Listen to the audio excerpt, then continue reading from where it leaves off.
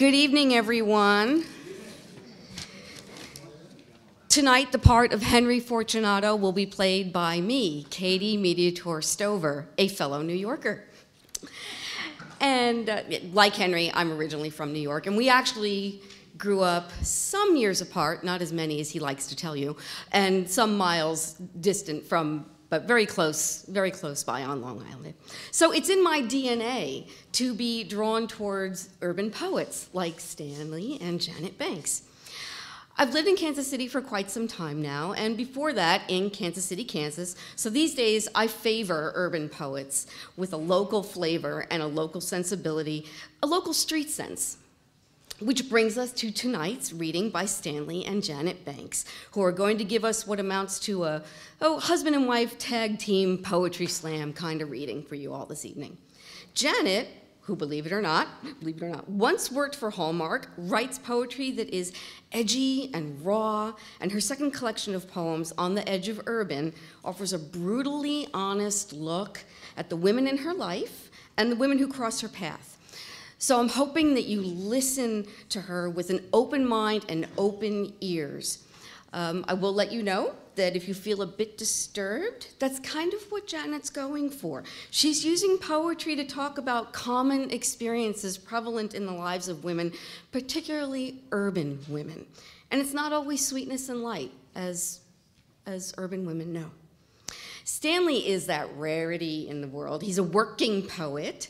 He's an assistant professor of English and artist in residence at Avila University. He's won the Langston Hughes Prize for Poetry and a fellowship from the National Endowment for the Arts.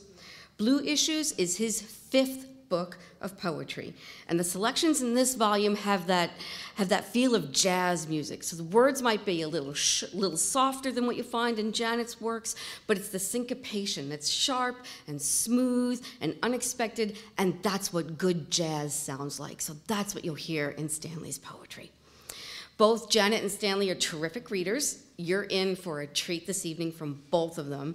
And if you're so moved to keep the memories alive and take that poetry home with you, On the Edge of Urban and Blue Issues are both for sale over there at that table. And Stanley will be manning the table while Janet reads first, and both of them will sign their works after the reading. So ladies and gentlemen, please welcome Janet and Stanley Banks. Janet will read first.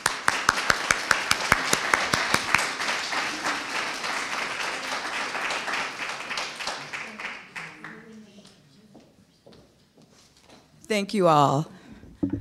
I appreciate you all coming tonight, and just want to say hello, and how are y'all doing? Good. As Katie said, the title of my book is On the Edge of Urban, and I thought about urban life. Urban life can be a beautiful place, and that's where I came from. And with its beauty, it also has issues and problems. And when I thought about On the Edge, I thought about the world as I see it being slanted, upside down, tilted, sideways. And it's about attitudes and politics and just plain old living. And that's where I came up with On the Edge of Urban. The first poem I'm going to read is about double standards that plague women. And it's called The Cat Chase, Women's Funky History. Women are taught to be coy in the womb. Men speak freely about their sexual prowess, whip things out like guns blasting targets of cat. The sex closets that women hide in pop out with their panties smoking, keep them closed-mouthed about their lying lust, while men's braggadocio is always on display. With their locker room conversation, women can kiss it, but not tell it. And if they do, the women who were baby girls hear the whispers of their mothers telling them to keep their legs twisted tight and their lips clamped shut. The Cat Chase, Women's Funky History. Thank you. The second poem is, as a woman, and I know as women, we all understand what it means to look good and all the things that it takes to look good. And the title of this poem is The Price of Beauty. 2 hot Marcel irons resting in a cradle of fire. My hair fell on the floor. As I sat in a swivel chair with the television on, Jerry Springer and Jenny Jones discussing gossip and sex. As my beautician cackled, I smelled burning skin. The Marcel iron touched my ear, making a sizzling sound. I jumped up with tears flowing. The smell was like cooked gristle. The brown lump of skin dangled while I winced in silence. I allowed her to poke me in the eye when she washed my hair and scorched my scalp with lye from a relaxer.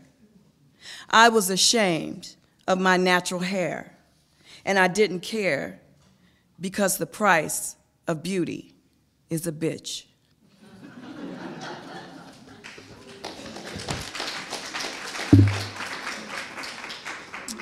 And this is another one, and it's always something that we can control. We always try to control things around us, and we know that there's a lot of things that we can't. One thing that I know that I could control was my hair, and that's what I did. But this poem is titled Hairstration. Hair short one day, colored the next, wave sprayed, hardened by gel and controlled, not a strand out of place, with chaos all around. She was depressed and pissed off because the hairdos got to get done. She couldn't manage any of that because everything else was falling down. Comfort was trying to look golden. Food couldn't do it. A movie didn't do it.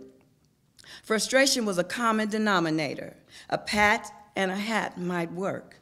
Red and blonde, fried, dyed, laid to the side, curly, frizzy, relaxed, straightened, Afro style, dreadlocks, tightened until the brain was squeezed.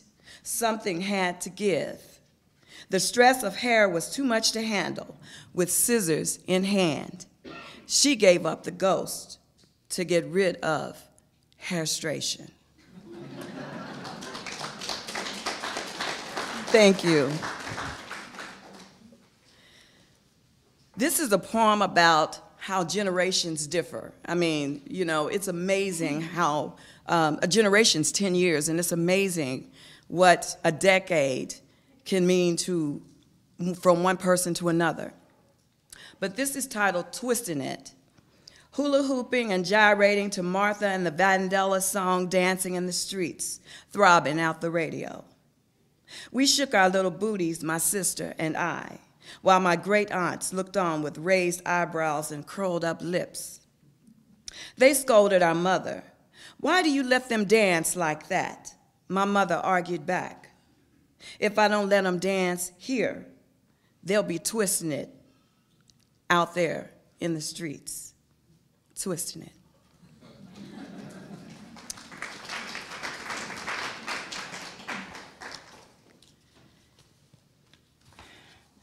This is what happens when you overindulge and can't stop. My neo-soul addiction. My skin convulses to the sound of chords, notes and pings of an acoustic guitar with saxophone screaming in my head, causing me to swirl my hands like a mad conductor. My body gyrates to a song by Minnie Riperton, who I play over and over again, followed by Nelson Rangel, Jill Scott, and Erykah Badu. I'm strung out like a broken bass guitar. I need a fix for my moods. It's my stimulant, my cocaine and crack that percolates my soul and keeps me fiending for more. When I want a downer, I slit my wrists with Coltrane and Mingus. I need to be high as a redwood to float into a sublime submission with a syncopated backbeat reverberating until I overdose with my grooves worn. I jerk in and out of rhythm, looking around for the next puff of voices. Snort something cool from the reed of instrumental melodies. Is there a place for music addiction? Hi, my name is Janet, and I'm an addict. The group of fellow addicts greet me in a cappella. Thank you.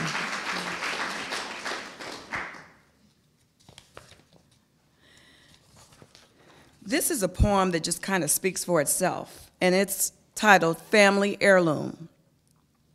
When one thinks of keeping something in the family like a crystal punch bowl with a chip on the edge, a handmade quilt that great Aunt Berthina and her chirping ladies friends sewed with love and miles of thread, that told a story. Those priceless pieces got passed down like a pair of old jeans patched at the knees with raggedy bottoms. A rock-hard fruitcake in a new can each year, and a grandfather clock that had more ding than dong 'cause it was on its way out. Some things were not material. It was the secrets a family whispered about a woman who twirled like a top, was polished like silver, and rubbed like a genie's lamp in Uncle Raymond's garage.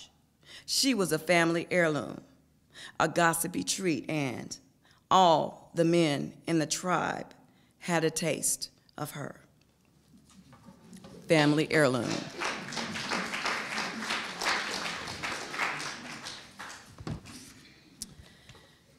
This next poem is about trying to find out my purpose in a time, place, and a space. And it was also trying to find myself as an artist. And it's titled The Search. On a flight to structure, don't think it's for me to be that robot in the blue-gray suits with the shiny gold buttons, opaque hose, and patent leather shoes, to participate in that daily dance of allegiance to the corporate world.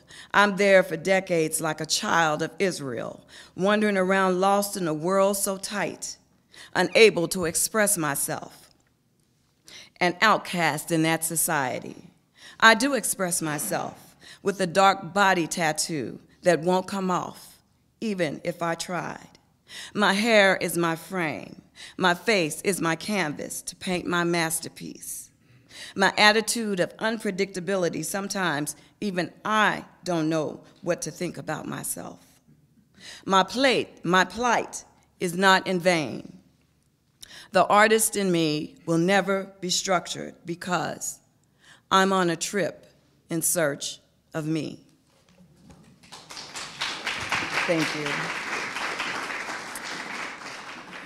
This is a poem about women we see, we might know, and this is the day we might see this play out. Scruples and decorum are kind of lost on these women. And it's titled Sunday Sisters. They switch and sway in the church with their hallelujahs and amens in pink, yellow, red dresses and big brim hats, each sitting up front vying for the preacher's attention, while the organist plays an up-tempo tune of Going to the River to Be Baptized. As the trays are being passed, the clinking of money sounds like someone hit the jackpot. The preacher rises to deliver his sermon, all 6 feet and 3 inches of dark chocolate wrapped in a tailored suit with deep dimples and a devilish smirk, hypnotizing the Sunday sisters into submission as they all lean forward so he can get a good look at them. He scans the row of legs crossed at the knees, some of them slightly gapped. He asks the question, "Why are you here?"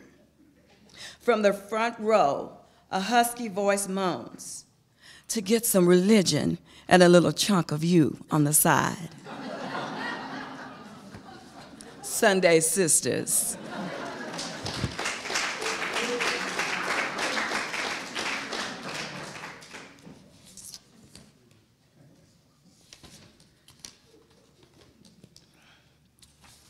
This is a poem that was, during the election, it was plaguing me. And at the same time, you know, I go back and forth with the news. And I was watching this really campy movie.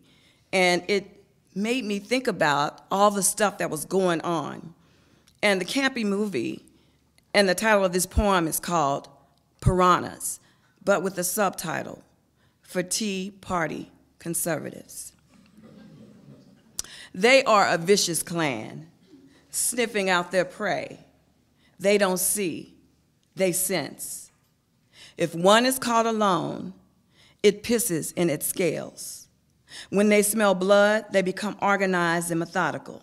The pack comes together to attack anything that gets in their way with sneaky maneuvers. Once they have you open as wide as the Grand Canyon, the slaughterfest starts. They eat their way through all your characters, staying on point, spewing out your true essence as if it were a sporting event. The piranhas circle and churn like well-oiled machines. Only one whiff of blood is needed for the overtaking, and they won't stop until they have gnawed to the bone. Piranhas. For Tea Party Conservatives.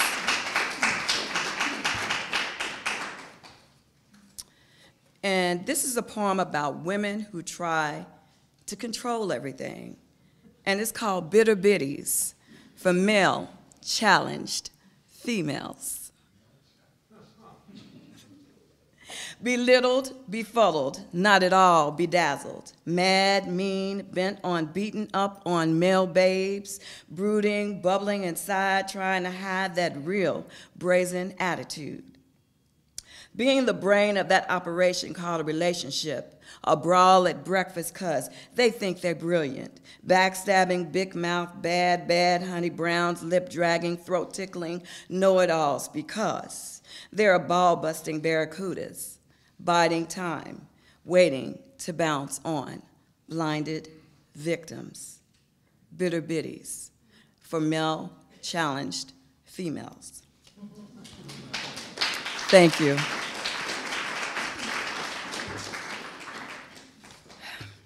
Here is another poem, and this is about a person who taught me so much. He gave me a lot. And he gave me this appreciation for art, and this art in many forms. And it's really a personal poem to me, and it is titled, My Uncle Lewis and Me. Bopping with my Uncle Lewis as he pulls out 33s, dropping them carefully on the turntable. One by one, we listened to Miles, giving me an appreciation for jazz. I was an 8-year-old girl coming of age. My ears perked up hearing the sultry moaning voice of a woman who sounded like she'd been worn down. My soul connected to Nina Simone's, as if I were the same person. I closed my eyes and shook to the sound.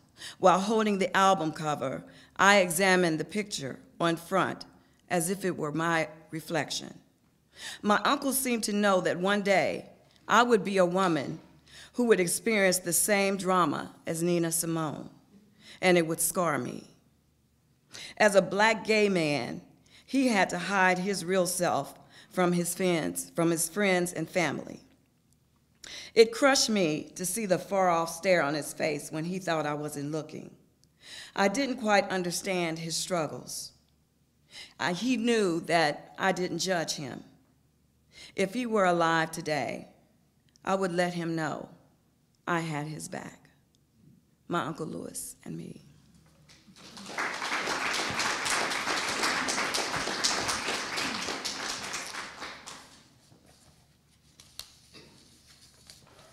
This is a poem that also speaks for itself. I have a problem with people that lie, so there is a need for this, and it's titled Truth. The truth is a black eye, a broken nose, and a 900-pound hot pink gorilla in a room in a society that tries to indoctrinate factions of people by blindfolding them with hot lights burning, trapped in a torture chamber, trying to ask questions. Why? What for? How can this or that be? Education is a good thing, right? An unused mind turns into a mushy sponge-like thing. It's the key to a world of knowing, creativity and imagination to get to and find the truth. It hurts, stings, and opens closed eyes. The truth liberates, while ignorance lulls a mind into a coma.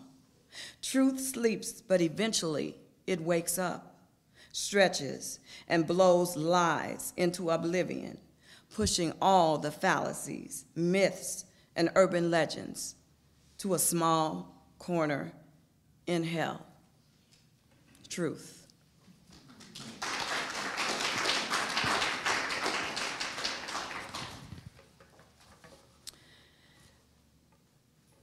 This is a poem about self-assured behavior, and it's titled Swagalicious. A natural swing and flow of his arm, a drag of his left foot with a smooth move, a groove scratching the concrete while stepping to a beat in his head. Whether in public or at home, the swag is in his skin, like the hair that stands on end when a cold wind blows. He doesn't even know he has that walk. It's a too hip for the room kind of walk. He's humble, keeping it under control. His style is charismatic as he blows your mind. He can't deny his swagalicious thing that cannot be copied, even if it was cloned. Swagalicious. Thank you. This is another poem that was very personal to me, and these two people who were so wonderful in my life are no longer here. And I realized this particular place that was really, really a good place until I got out into the world. But I titled it Sugar Mountain for Mama and Daddy. Without a care in the world, a little black chocolate-faced girl with her huge eyes dancing and shaking by herself. In her own space back then, an independent soul was sheltered and spared from the world out there. Deep inside was an adventurous nature, with her mama by her side who had a spiritual voice that put the fear of God in her, keeping her humble and showing her who's boss when she had an attitude. Her mother fought to make her into a decent woman. Her father demonstrated stability, protecting her from teenage pregnancy, dope, and alcohol. She thought they were both out to ruin her life, but the real world was a shock to her system. Now, at night, she sleeps well, remembering how she had it made on Sugar Mountain. Thank you.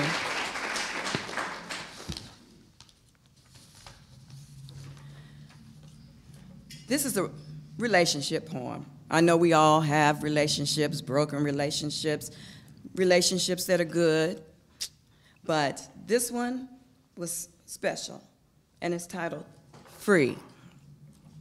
He was a weed-smoking, cocaine-snorting, case of beer drinking, giant bowl of cereal eaten while sitting in front of the television watching cartoons, video game playing boy, who liked to toy with women like they were blow-up dolls until he got tired and threw them away. But the tables got turned when one of the women he tore down broke his heart, made him cry, and said bye-bye. He finally realized what he had and got mad when she moved on to better days. He kept trying to patch things up by taking her temperature, asking how the new man was. He would say, "How is Mr. Wonderful?" She would crack back, "Better than your ass." By then, she was free to be the woman she was supposed to be. Free.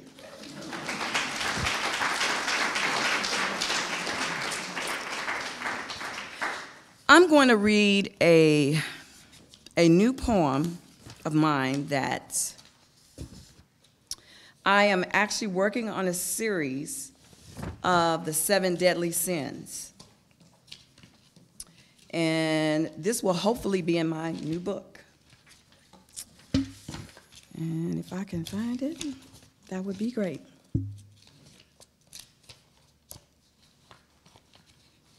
Sorry about the delay. Thank you.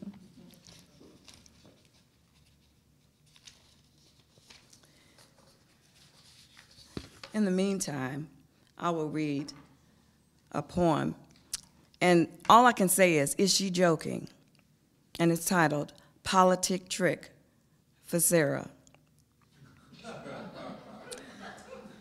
A sprinkling of smiles was all we saw, with square, rimless eyeglasses, shapely legs, and high-heel pumps prancing from one corner of the country to another.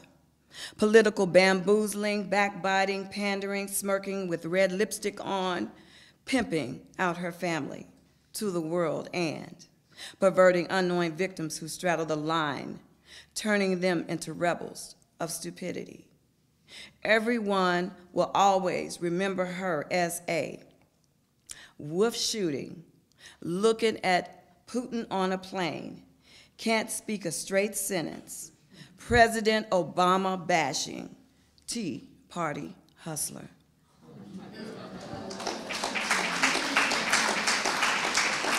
Thank you.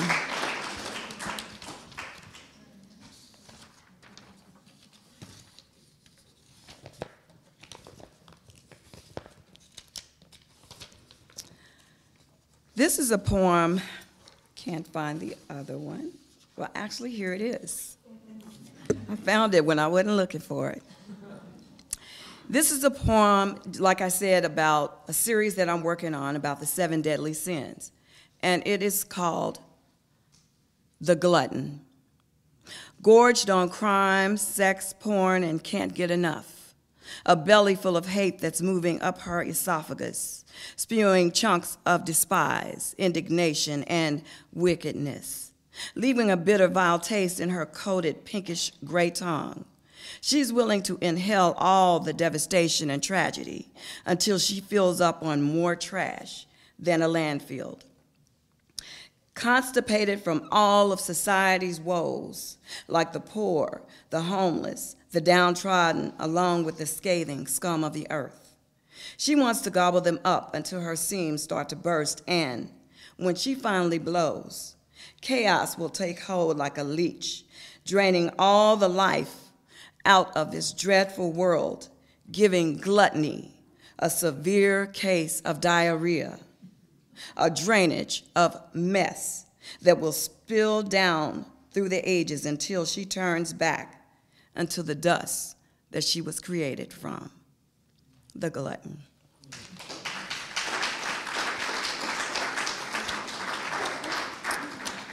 And I am going to actually leave you, this is my last poem, I'm going to leave you with, this poem is, it kind of throws people off because of the title. And it is Chain Reaction, the original jam.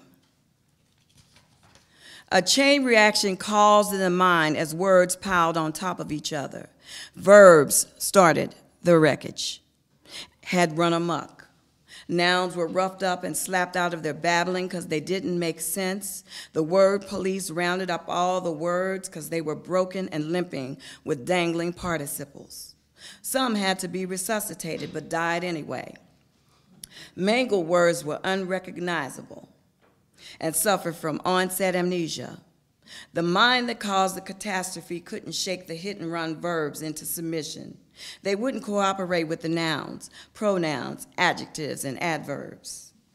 They committed language manslaughter and had to be escorted to prison. They were escorted by curse words, backbiting words, and character assassinating words. If verbs weren't such in a hurry trying to move so fast by relying on the nouns, pronouns, adjectives, and adverbs, they wouldn't be in the word jam. Maybe verbs should get away to rewrite themselves in a school of arts and have some time to think about the use of hasty words and how they affect meter, structure, the lyrical nature of a song, the sonnet, ballad, or free verse. One day, the verbs will heal and get back to a flow of potent poetry. Chain reaction, the original jam. Thank you.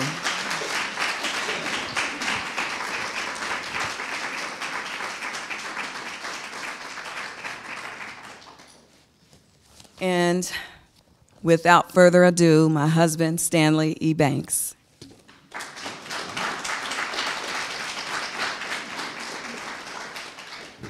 All right. How's everybody? You good?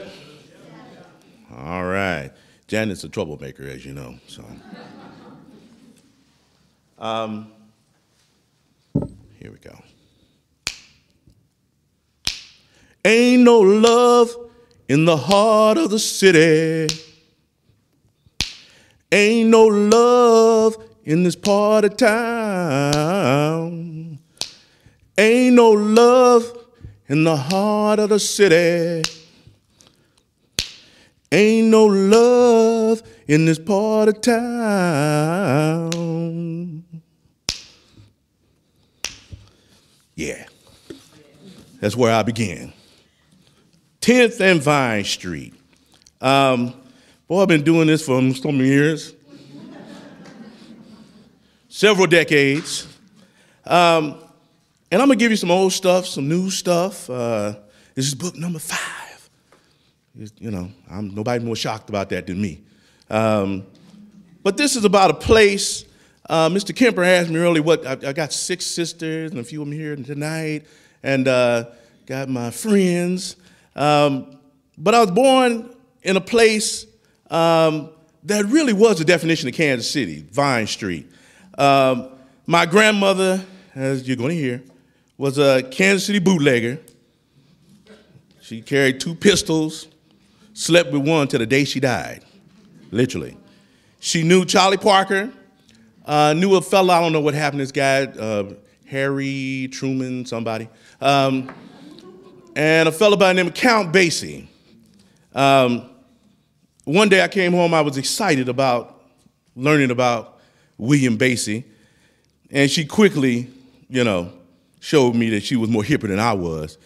She said, "Oh yeah, I know Count." She said, you could have been, if Count had played his cards right, he could have been your granddaddy. And I said, "Grandma, you should have made that happen." But no, I love my grandpa, who was a World War I veteran, but I could see myself as Stanley Basie. This poem is about, I grew up on 10th and Vine, and in 1970, urban renewal came to Kansas City, as it did to a lot of places in America. Unfortunately, not much was renewed. And I can remember moving in the 8th grade, and I went back because I missed the place, and there was nothing there but literally lots and lots of empty, dirt, concrete, but there was a door. And I remember thinking about that in my mind, and I wrote this poem because the reason why I started writing was because I didn't want anybody to ever not know that there was a real Vine Street. We have 18th, that's cool, but the folks who know that Vine Street ran from 7th and Vine, and the big place was 12th and Vine. It's not there anymore, right? So urban renewal did that, and this door allowed me to go back in my mind. So it's called The Door in the Empty Lot. A door with 1020 on it, tilts in an empty lot. No knob or hinges, blank street signs lean at each corner. Standing where a front porch used to be, Jimmy B remembers the time Uncle Blue poisoned his guts with 10 pints of old granddad on a dare. He opens the door, steps into a time when he played all day in wet undershorts, wiped snot from his nose with his shirt sleeves, stole Hershey bars from Art's store. He yells, "Hey everybody, the kid's home." Air answers back with a breeze. He turns to leave, hears Fats Domino singing, "I wanna walk you home." He feels the beat of his grandma's bootleg beer house that shook up Vine Street. Even church folks stopped in to play. His grandma would shout, "I know how to do it right." But when he steps back through the doors, it falls, raising dust.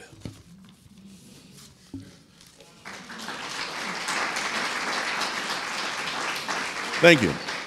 Thank you. And then one of the many characters you're going to hear me talk about tonight, I had this wonderful uncle who was more childlike than any child I ever knew. And I think he did that for me. He was very tall, and he just seemed to know everything that a little boy would know. And, people ask, well, how do you write stuff? This was my very first poem that ever got published. I found a photograph, and the poem tells you about the photograph at the end. It's called Uncle Ory. Me and Uncle Ory stepping through back alleys to see Six Bits the barber, who was always singing. I always made a mess of Ory's comic books. We watched Saturday morning cartoons. Ory would say, "You ain't big, just fat, cat," and give me Yogi Bear looks. Ory started having all-night pain. My folks said he drank too much 7-Up. I thought if that's all, he'll be all right. He left one night in cold rain. Ory was in the hospital 3 weeks when my grandmother told me her best boy's kidneys busted in his stomach. I stumbled upstairs to Ory's room. My head was hurting. My eyes felt like ice cubes. I sat looking at a picture of me on Ory's shoulders in my blue baby suit. I was slobbering in his hair. Uncle Ory.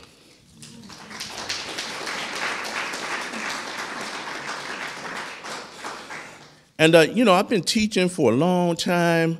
I like to tell people I've taught every level, from elementary school, kindergarten, elementary, where the kids call me after my dog's name, which is King Mudhouse Rock, so they call me Mr. Mudhouse Rockman.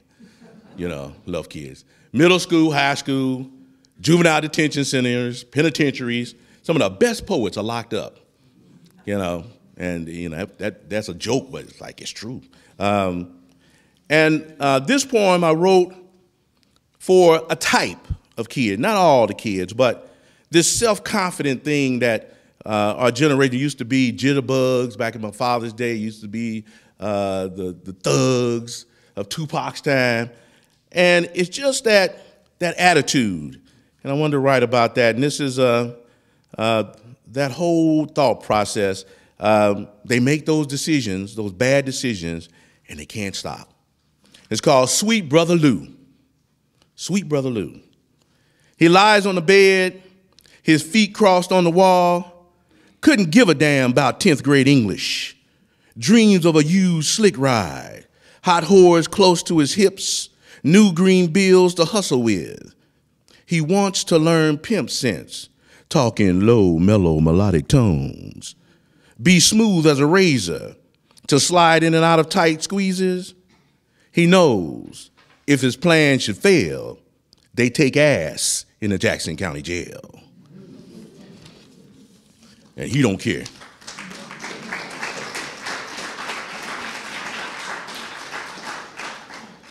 And then, I stand here, I'm sure appreciative. Thank you all for coming out, because I know you could be doing something else on a Thursday night. Appreciate it. I write a lot. I had some critics, been doing this for a long time. They say, Stan Banks, he writes about the good, the bad, and the ugly of African American life. And I'm like, okay, I'll take that. But it's not just a death thing, because there's a lot of blood, a lot of death in my poems. But I'm also trying to show about the life that was and that should be celebrated. So I wrote this poem, which is what happens when that attitude I just wrote about with Sweet Brother Lou turns deadly. It's a poem about a real person. My brother, whose name was Carl, died at 17. So I write this poem with the last part of his life first and the first part of his life last. And it's called Carl. Carl, blown into two pieces by a blast from a sawed-off shotgun. That's all his family can remember sometimes. Newspaper articles were written as though he were born a vicious street punk. But this fragile gangster with a chipped front tooth and ears that seemed bigger than his head never got the chance to mature into a good citizen. In a photograph of him at age 4 that his mother sleeps with under her pillow, he has vanilla ice cream and snot smeared from chin to forehead while walking gently with a load in the seat of his pants. Carl.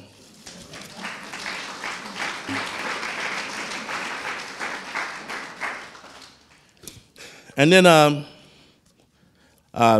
this is apropos, I guess we've got 2 Supreme Court decisions coming about with one of the most controversial issues, gay marriage and so forth. You know, boy, the culture wars have been on for a long time, but they're coming to a head. This is a poem about a guy I knew when I was a child, and I always wondered why he wasn't happy, because he was gay, as everyone whispered. So, but he was one of those wonderful characters who I knew on Vine Street growing up. He was a friend and a great guy. And this was published in one of those great literary magazines called Rusty Truck that's online. And we had to write these 129 poems. This came out of that. Clyde's house on 129 Vine. The gossip on the streets was that nasty things go down in his basement at 129 Vine. But on the first floor, Clyde cut black men's hair in his brass barber chair. People whispered, smiled, pointed at Clyde like he was a clown performing for them. Every day his barber chair was filled with laborers, police, and gangsters. None of them seemed to care that nasty things go down in his basement at 129 Vine. Clyde greeted his customers with a warmth that most men never show in public to another man. He shaved and lined hair like a painter in the middle of his Vine Street masterpiece. With ease, he quoted the Bible and Langston Hughes, but he couldn't stop the talk of the nasty things that go down in his basement. Clyde.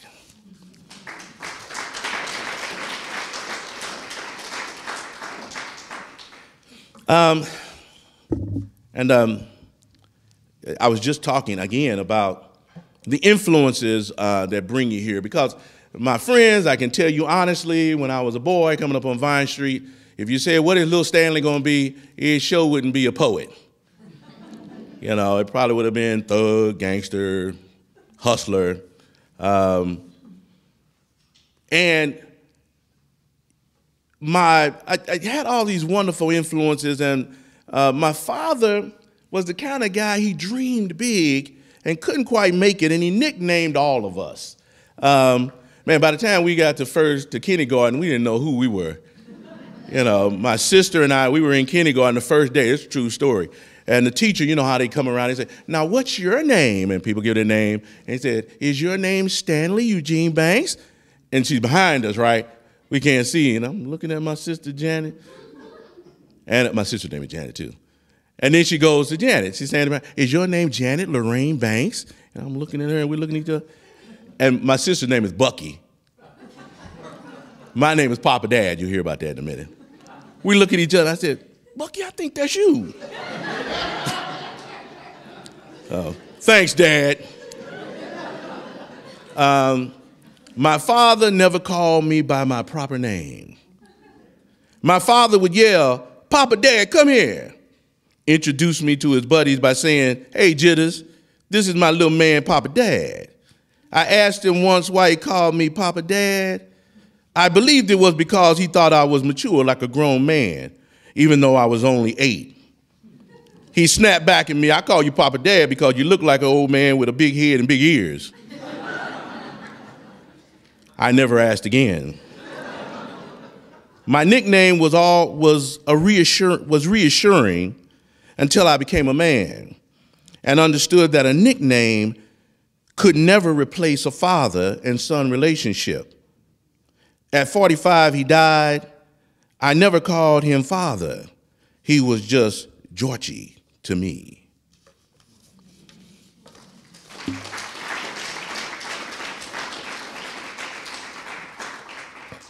And then a poem literally, there's strife in families. There's, people have often asked, well, how'd you get to be you? Which is always a crazy question, You're blessed, you're lucky, you're fortunate. And there are struggles inside the families. Families are struggling for economic reasons, all kind of reasons. But it came to a head with that father of mine who I finally became 17. And of course, that eventual toe-to-toe confrontation happened. And again, my grandmother, who, it's funny about grandmothers. I guess if you get to be a grandmother, and I'm not talking about these 30 and 40-year-old grandmothers either. Boy, that's a whole new thing. I started seeing that when I was teaching high school. I'm like, my grandma's coming. And grandma walk in, grandma fine? Like, grandma? You lying. Man, grandma. But I'm talking about grandmas who are 60 and 70, right? There's some grandmas. And a situation occurred, which you're going to hear about in the poem. And again, my name was Papa Dad, thanks to my dad. And it's about that whole omniscient spirit of hers that saved my life more than once. But this was one of those softer moments, but it had the same effect.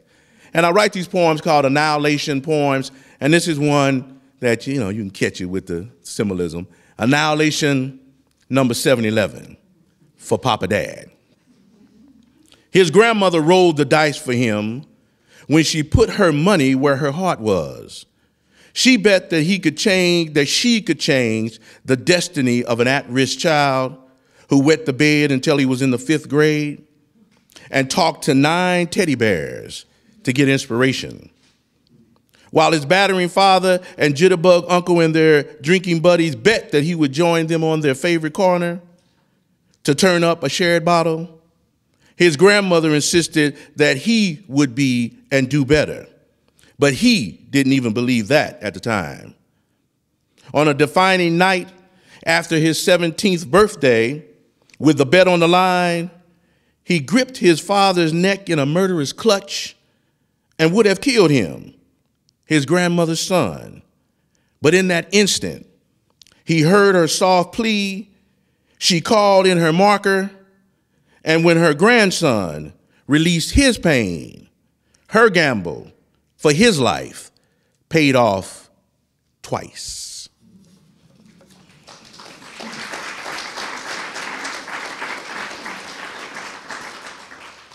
I wrote a poem called Dysfunctioning.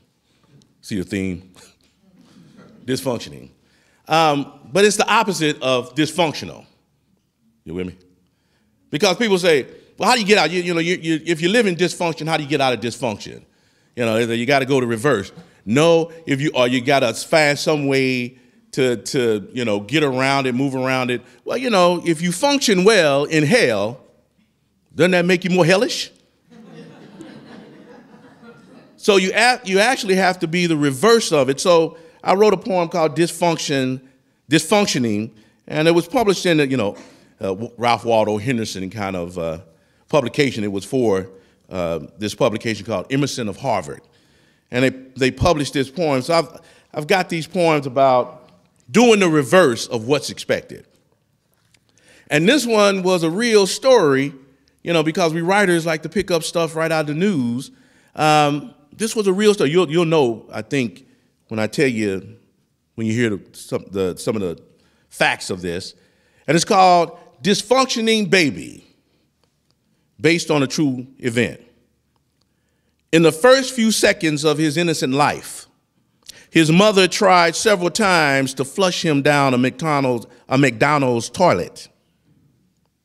But the baby fought against the surge of filthy rushing water. Blood, urine, tears, feces, and pieces of umbilical cord streamed by his puny body. But he held on tight with a grace few adults find in a lifetime, and learned one of the profound lessons of this lowly existence. When you're born in crap, you can either sink willingly or swim against the tide. Dysfunctioning baby.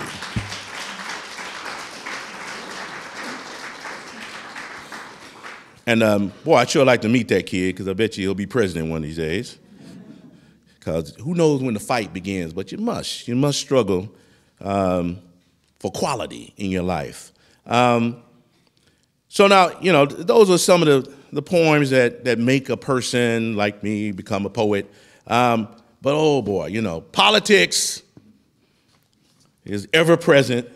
An event that most people, historians, have pointed to that kind of changed the direction of this country in favor of one party against another was an event that happened. It was an anthology, a national anthology, and I had a poem published in this anthology. It was Katrina and Rita, the hurricanes, that really did change the landscape, not only in New Orleans and Mississippi and other places, but it did some stuff, change some of the ether in America. And this is called After Katrina, the Bodies Are Rising. Unjust death can never be contained in a crypt. Bodies rising tend to expose the truth about the remains of Jim Crow days. Atrocities are historic in Louisiana. Ghosts of old Creoles are again trying to speak. Where have y'all been? Why did y'all leave us? We are witnessing the sins of the last century as mulattoes, quadroons, and octoroons rise. Anti-civil rights Dixiecrats never wanted anyone to bother with the horrors that lie just under the surface. How many times will America allow the ugly issue of skin color to hemorrhage in our hearts? New Orleans, you've always been a showy and jazz-mad city. Please, Satchmo, come back and jam with Wynton Marsalis. Blow the life back from Smithereens to New Orleans. Oh, Susanna, don't you cry for me. And don't ever forget Emmett Till beaten so savagely his mama didn't know him. I'm going to Louisiana, not you, Dred Scott, unless you go back as a slave because the 1857 Supreme Court decision sealed your fate. With a banjo on my knee, President George W. Bush, the bodies are rising.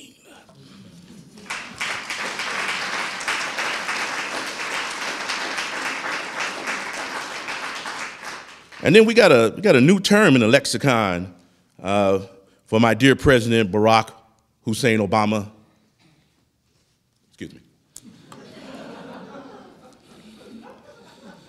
Hey, birthers.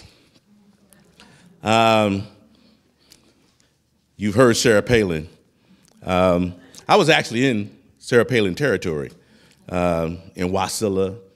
And let me tell you something, for the people of Wasilla, they're wonderful people. They can't help it that she became who she became. This is for Donald Trump and all the rest, this whole notion of birthers. Yeah. Birthers, a decayed reflection. Logical people asked, Is a point of view true or false? They don't relish in the perversion of it.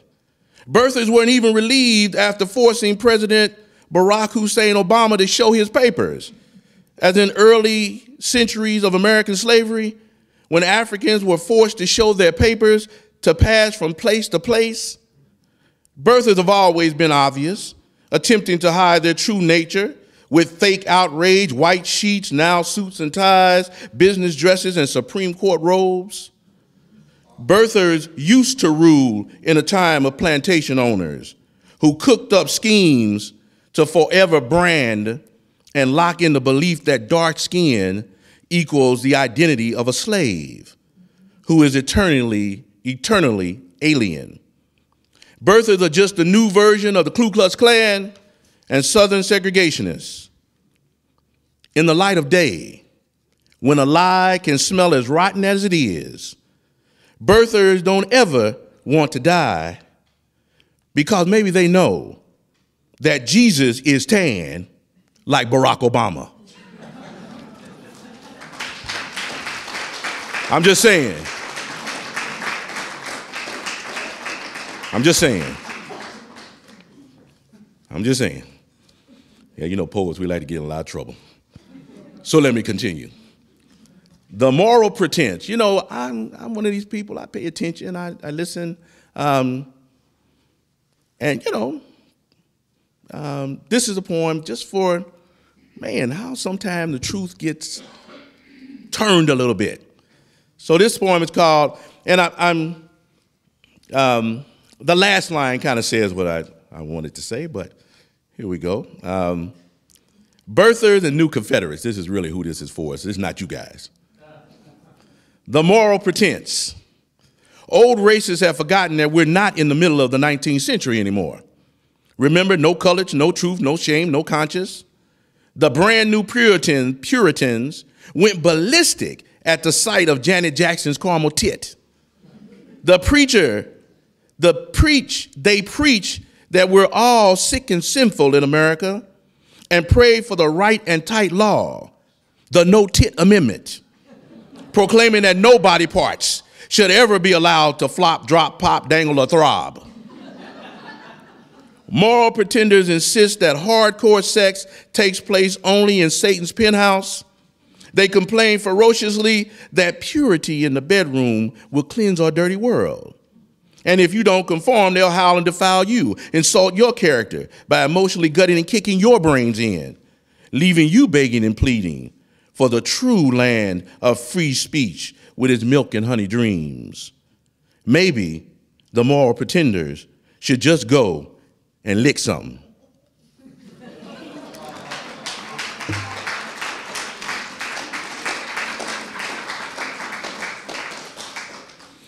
I'm just saying. And then Janet talked about her hairdressing porn. It's funny, I wrote this before Janet's hairdressing porn, but you remember in the 80s, you know, after all that, I got to get some humor here, you know. I won't be too serious. But this is a serious issue for my African-American sisters. That hair thing. In the 1980s, some of you all wasn't around, but you know, the hair was tall, and now when you go to Atlanta and you see these hair shows, they have lights, cars, spaceships all in the hair. I don't know. It's like, it's that tall hair thing, but the one thing that doesn't change is that hair attitude. A hair attitude. Sisters flow and roll with extra control and much soul. With behinds that blow minds. But it's their big two-tone hair with multi-level layers that get all the attention, like skyscrapers being balanced with steady heads and strutting hips. They move with a slow creep on light feet, packing with them an attitude that warns, you can call me sweet, nasty names. Hurt my feelings with your games. Just don't touch my hair. Just don't touch, baby. Just don't touch.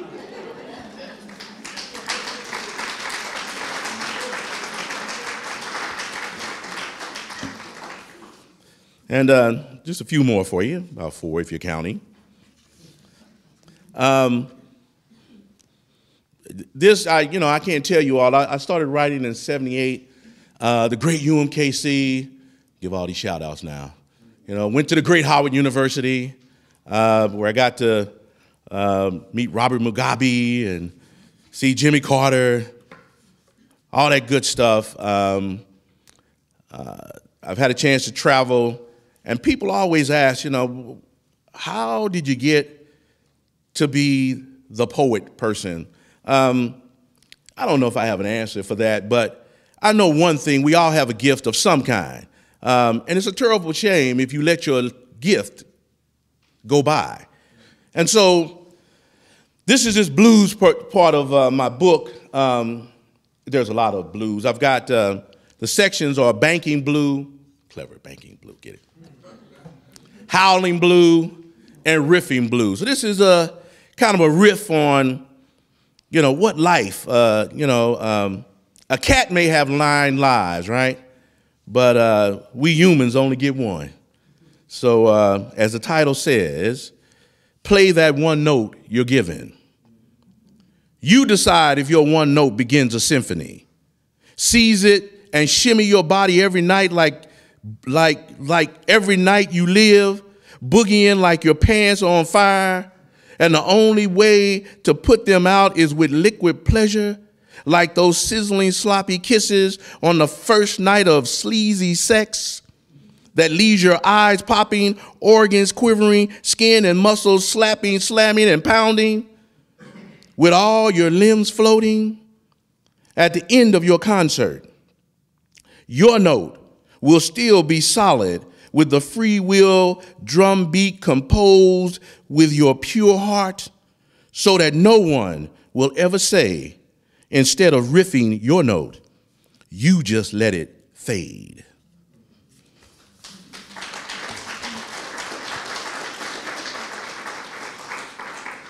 And then the title poem for the book, Blue Issues. There's, right away people think, oh, it's down, it's tragic. It's all of that. It's cool blue, it's upbeat blue, it's jazzy blue, it's dark blue, it's all that kind of blue. And I write about all that stuff because blue, blue comedy, and, so it's every kind of blue, and for me that covers the spectrum. And the title of the book and the poem, Blue Issues. My blue issues mire me in the memory of multi-murders, tighten the knots that have hardened in my shoulders for decades. I've learned to take each strain of my life, examine them, and try to smooth out the frayed places. My blue issues drive me to beat, bang, and riff, trying to reach that Langston Hughes and Sterling Brown high. Sometimes in the black of my night, I'm afraid to look into my mirror because my rage is winning. My blue issues in those times of torment turn me frantic, fearful, and suspicious. I fight back, remembering my childhood where the old bootlegger lives forever. My grandmother scolded me. Hold on to the dignity and righteous mind you got, and don't ever crawl for anybody. My blue issues jolt me back to my present life. And despite my praying and pleading for them to go away, they never leave. I just want those sweet blues, baby. Those blues that quake me in my shoes. Those sweet blues. Blue issues.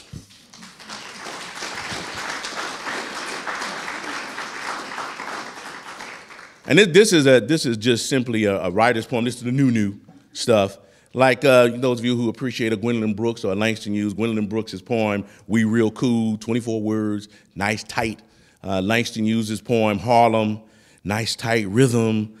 And with that great first line, what happens to a dream deferred? Well, they're words that we writers hang on to. I've been raised around some of the best drunks in America. And, quiet as it kept, drunks can really say some interesting stuff. And words become important even to them. And so this word just popped up in my head, and I played with the word because we writers like to, do that kind of thing. So a hot shot. The word was shot, right? A hot shot. Junie was born a baby shot, turned into a teen shot, thought he was a big shot, was just an immature shot, labeled a long shot, became an adult shot, succeeded on a bank shot, put on mileage as a middle-aged shot, slowed down into an elderly shot, crippled by a gunshot, checked out and was a done shot, a hot shot.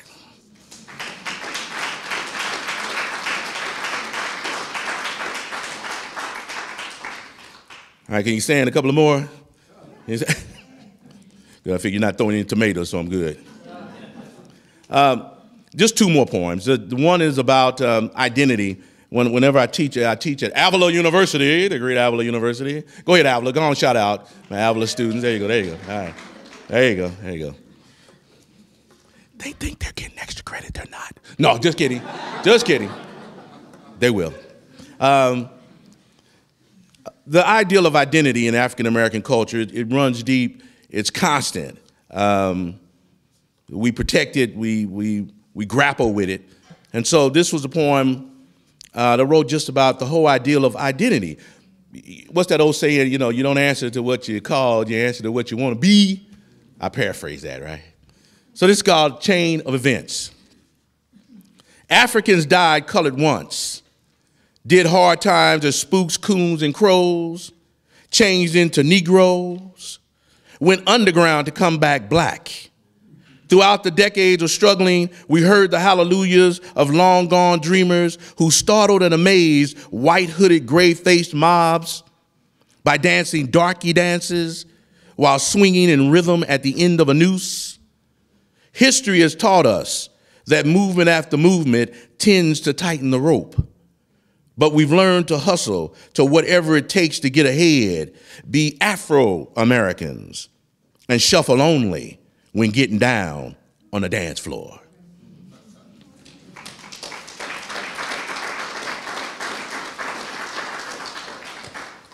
And finally, where I start, where I finish, tribute to the old bootlegger. It is incredibly important. I've spoken at, I've taught every level. I've spoken at juvenile detention centers, penitentiaries. The ideal of protection, the ideal of security, the ideal of warmth is a constant, even with cold-blooded killers and stick-up kids. They lament the fact that they didn't have that. So this is a poem where, again, this word just jumped up into my head. I hadn't thought about this idea and my grandmother's connection, but there used to be a thing that checkerboard ice cream. Anybody remember checkerboard ice cream? It was my favorite ice cream that my grandmother introduced me to. So the poem. Even after her death, she's profound in my psyche. Checkerboard ice cream memories. Checkerboard ice cream memories. Bootlegging was our family business. On the weekends, my grandmother and I stayed up all night, and she told me about her bootlegger battles while I gorged myself on checkerboard ice cream. My grandmother was preparing me for the falls of my life. Like the time Uncle Slick got shot in the head but lived to be smoother than ever. Or the time Uncle Lorry and Uncle Bean fought for a bloody hour, collapsed, and started back up the next night until my grandmother ended it with 2 gunshots over their heads, promising them that the next bullets would be in their asses. Once all the noise from childish adults was over, my grandmother would again prepare the big rocking chair and warm blanket for me so that I could finish the rest of my checkerboard ice cream. Thank you all. Thank you so much.